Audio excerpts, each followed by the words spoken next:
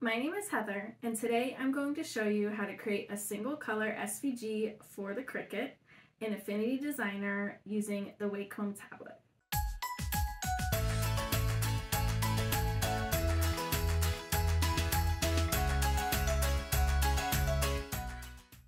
Welcome to my new series, Wacom plus Cricut, where I'll be showing you how you can create digital assets for your Cricut using your Wacom tablet.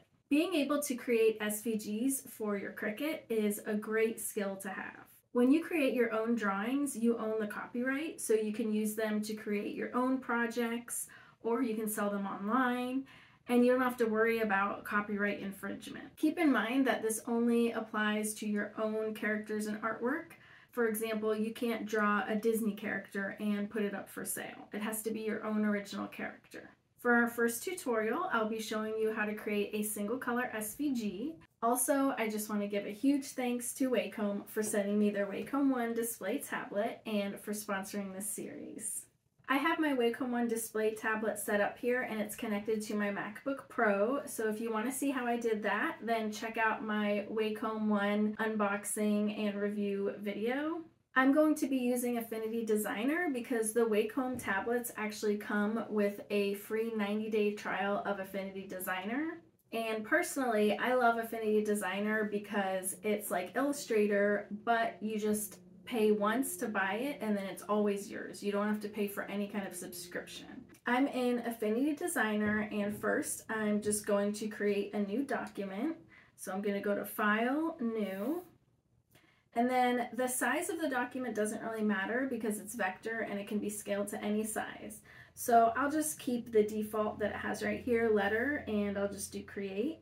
Now we can drop in our sketch. I have a sketch that I drew in Inktober. I just drew it on paper and then I took a photo with my phone. So I'm just going to pull in that photo of my sketch. So I'll go to File, Place, Open. And now I'm going to just click and drag for however big I want my sketch to be. So I'm doing this little crab who's crabby. And now we're going to go over to the Layers panel. And the Layers panel is where you will find all of the different elements that make up your drawing. As you can see right here, we have the photo that we just dropped in. And anytime that we draw something, it's going to come up in the Layers panel. We'll start with renaming our sketch layer. So I'm just going to double click on the name here and then I'll type out sketch. And then we also want to lower the opacity on this layer just so it's easier to draw over it. So I'm going to go up here to opacity and I'll just click that and bring it down to maybe like half.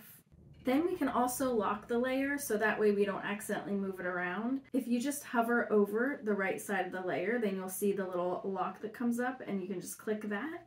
And now the lock is showing, which means that the layer is locked. So if you go over to the sketch, you'll notice that you can't move it around at all. Let's also create a new layer, which will be for our drawing. So we're just going to go down here and find the new layer button and click on that, add layer. And then we can rename it to drawing or whatever you want to name it. Now we can start drawing. So for drawing, we have the pencil tool and the vector brush tool. So if you go over to the tools panel in the left, then you'll find the pencil and the vector brush tool together. So if you click and hold, you'll see there's a pencil and a vector brush. So if I select pencil, then this is going to draw everything the same width. You can set the width up here and you can make it bigger if you want. This is great if you want all your lines to be the same width. So if this is the style of your art, then you can draw with the pencil tool. The other option is the vector brush tool. If we mouse over this and select vector brush tool, then when you first draw, you might see that it's all the same width, but you just need to go up to the top here and go to where it says controller and click on the drop down and you're going to select pressure. And then when you draw, the harder you press, the thicker the line will be, and then when you press really lightly, the line will be thin. I really like that for my style of art because that's just how I draw. So that's what I'll be using for this tutorial. If you want the line to be overall thicker, then you can also just change the width up here. So right now mine's at 16 pixels, so I'll just bring it up. Now it'll be overall thicker. Now I'm just going to grab the select tool and I'll just select all of that and press the delete button on my keyboard to get rid of that, and we can start actually drawing. I'll just use the zoom tool here to zoom in, and then you can also use the view tool to move him into the center of the screen. And now I'll grab my vector brush tool and I'll start drawing.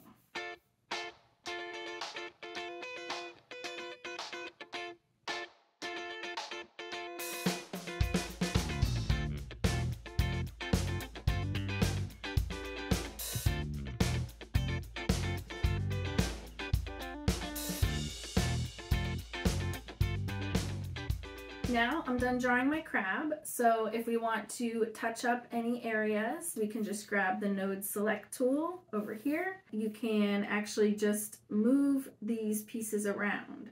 It makes it really easy to edit any parts that you need to edit. And then you can also zoom in using the zoom tool, so that way you can really perfect every little part of it up close. And you'll have these nodes here and then these handles right here. So that's how you're going to control your curves. And it's really important that you do get comfortable using these because it'll help you have a lot of control over the way your drawing looks. So the little nodes are just going to be like where there's a change in the line. Basically it's made up of points like a connect the dots. And then the handles are just going to control the direction of the line, where it goes before it connects to the next point. So if it's going to be like a curve until it hits the next point, or whether it's going to be more straight, that's what you're going to use the handles for. So just kind of mess around with those and see how you can modify your lines, and that'll really help you in the future for editing your SVGs. And now we can zoom out, so if you grab your zoom tool and you just drag up, then it'll zoom out. Now that we're done drawing our crab, we can delete the sketch layer. So let's go over to the layers panel, and you'll see here's all these little pieces that make up the drawing. And actually if you just collapse the drawing with the little arrow right here, then you'll see it's all on one layer. And then let's click on our sketch layer and we're just going to delete that. We can go down here and click delete. So now we just have our drawing. As you saw when you used the node tool, it's all these lines and we need it to be shapes. So what we're going to do is convert this into a shape. So basically a cutout of our crab. So in order to do that, we're going to have to convert everything into a shape. And that also makes it not as easy to edit though. So I always like to save the original file with everything as lines. So if you wanted to go in and make like a different version of the crab, give him a different expression, then you could go in and do that. So let's go ahead and do File, Save, and we can name this Krabby Original. And then we want to save another copy, which will be the Cricut version, which will be a shape. So now let's go to File, Save As, and we can name it Krabby Cricut or whatever else you want to name it. And now we can convert this. So I'm going to grab the Select tool and I'm going to grab everything. And then we're going to go to Layer, Expand Stroke. And then as you can see, if we zoom in, these are all outlined now. So it's not just a line, it's actually a shape. It does kind of modify the shapes of some of it a bit. So if you want to go through and just kind of fix any of it up, you can grab your node tool and like we can pull this down. And then we have like this weird hole right here. So I would probably just make this longer so those overlap. Now that everything is all in separate pieces, we need it to all be combined into one whole shape. So let's grab everything. We're going to go to this menu along the top here. You'll find the Add button right here where it has two shapes overlapping, and just click that one. And now if you grab your node tool and click on it, you'll see that it's one full shape. It's not a bunch of pieces making up the crab, it's just all connected. which is good because if you've ever used a Cricut, then you know that if you have like separate shapes overlapping, then it's actually going to cut that piece out. So we don't want it to do that. We want it to all be one full shape. Now he's ready to export, and one thing that I just like to do before exporting is just to make him as big as the document so that he's not like this teeny little crab in this big document.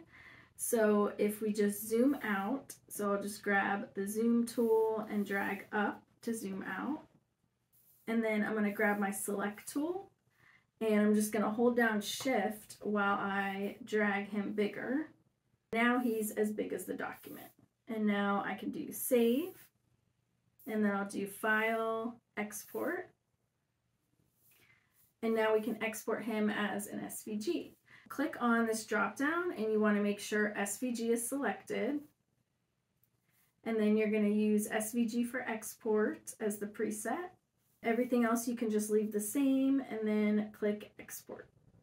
And he's going to be called Krabby Cricut and save. The next step is very important, which is to check your work in Cricut Design Space.